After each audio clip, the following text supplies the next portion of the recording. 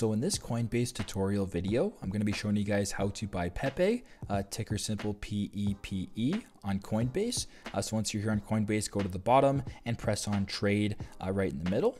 Once you're on the trade screen, go to the top, or also to where it says top assets. For me, you can just go ahead and press on Pepe right here if it appears right in front of you. But if it's not appearing in front of you for whatever reason, you can just go ahead to the top and press on search for an asset and type in ticker symbol PEPE.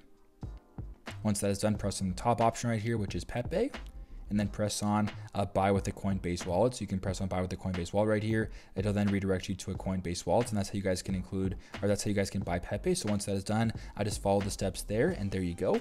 That is how you guys can buy Pepe, ticker symbol PEPE on Coinbase. And I hope this video helped.